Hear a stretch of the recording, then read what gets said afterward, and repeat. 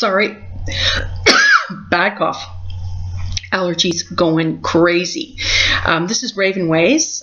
You can find me at Astrology for the Masses on Facebook. And today, just a short video on the deck I use professionally with clients for the last 24 years or so. And it is called the Albano-Waite. Here it is. Some people say Albano, Albano. And this is exactly like Rider-Waite, except for the fact is that it's just like Rider-Waite, except that the colors are extremely bright.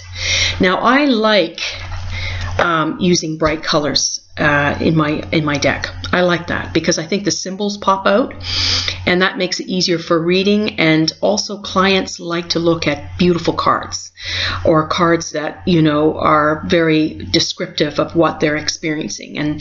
And with brighter colors, like you would see in the Albano-Waite deck, these kinds of colors really work well in a reading. The clients can see the card really easily. You can. It stimulates your psychic mind to pull together all those little pieces that are happening in your client's life that you need to discuss with them, you know. And you can definitely get the oracle through in a reading by using very brightly colored cards, in my experience. Okay, just a little tip there. So when I bought these cards, probably well over 20 years ago, it's not my first tarot deck, but it's one that I've used the most.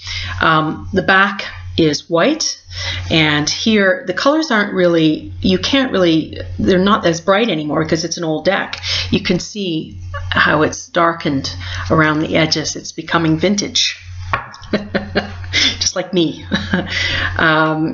We're both vintage here. So anyways, here it is. And it's getting a lot older, and you can see the front, you know, the little rays of the sunshine are starting to peel off. But the power is still there. And here it is, very bright. Here we go, Six of Pentacles. Very bright card. Lovely, isn't it? You really need to consider this deck. Clients love it because it's so bright. Here's another one. Look at the moon. Oh gosh, look at that moon. It is quite bright, isn't it?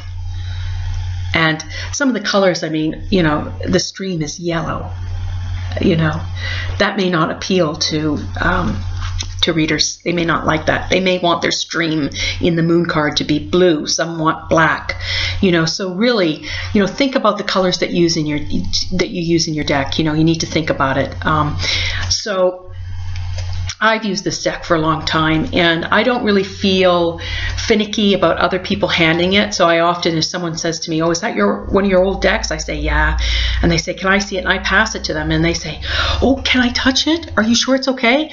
I wouldn't be worth my salt as in the craft if I couldn't purify my cards properly. I always purify my cards. I actually run them through a stream of incense smoke. So I just run them through a stream of incense smoke, just like this, backwards and forwards, backwards and forwards, backwards and forwards, you know. And in my brain, I'm thinking, you know, clean the cards off, make them fresh, let them tell me the truth about the situation. You know, it's very meditative. It can last a half hour, maybe even longer, because I'm sitting there cleaning each card through the incense and focusing on the cards being cleansed and ready for the next reading. What else? When I first got this deck, I slept with it. I hope you're not the kind of person that kisses and tells. Anyways, I don't. Right. But anyways, I slept with my deck. And we got very close. And since I started sleeping with my deck, I think it improves my readings, and I feel closer to my deck. And I like my deck to always be either on my night table or in the top drawer of my dresser drawers that I really like. And I usually keep it in a little case. Like right now, I put it in this box. The box looks a lot better than the cards. Can see the color in this. Look at some people online call this deck very garish, but I don't find it garish at all. I think it's really important that a card, when you lay it down on the table, it just jumps out at you. You know, that's what it should be like. I don't know. Everybody has a different opinion. But I just wanted to show you my personal deck.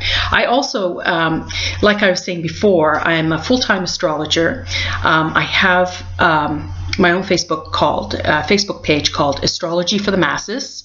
So when I do a reading for a client, I mainly do astrology, but I also do tarot. And some clients want a combination of both, which I often do. So if you go on my Facebook page, you'll see, lots of videos about me talking about the moons and different signs. I post little astrology quotes or information about Mercury retrogrades. People can go on that Facebook page and ask me questions about tarot and astrology. Mainly they ask me about astrology, but I'm also, I also know a great deal about tarot because I use it all the time professionally.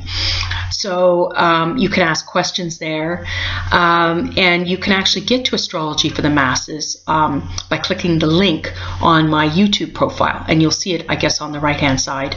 It says Astrology for the Masses, and you can just click on that and just like my page and go ahead and participate on the page, because that's cool. Also, as you know, I'm a pagan, and so if someone is supporting me in my business, you're actually supporting a pagan. So if you're pagan friendly and you want to support a woman-run, pagan-run business, then please book an appointment with me. You won't be disappointed. I've been doing this for years, and no question is too strange, and I have all the patience in the world to go through your reading with you very carefully and sensitively. So I just want to throw that out there, and I hope all of you have a wonderful day. Blessed be. Bye for now.